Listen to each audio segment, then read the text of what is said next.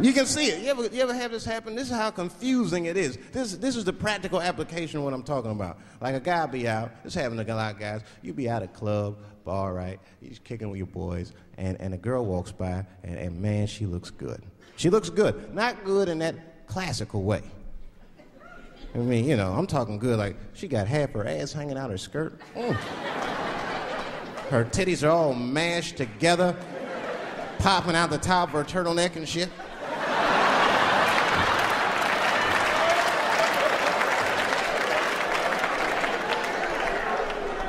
And you with your buddies, right?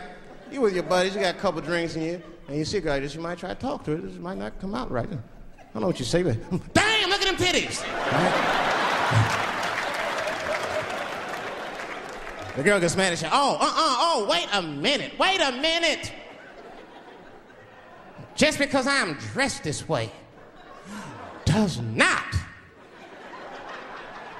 make me a whore. Which is true. Gentlemen, that is true. Just because they dress a certain way doesn't mean they are a certain way. Don't ever forget it. But ladies, you must understand that that is fucking confusing. Just is. Now that would be like me, Dave Chappelle the comedian, walking around the streets in a cop uniform.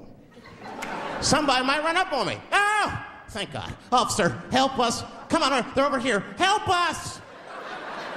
I'm gonna be like, oh, just because I'm dressed this way does not make me a police officer.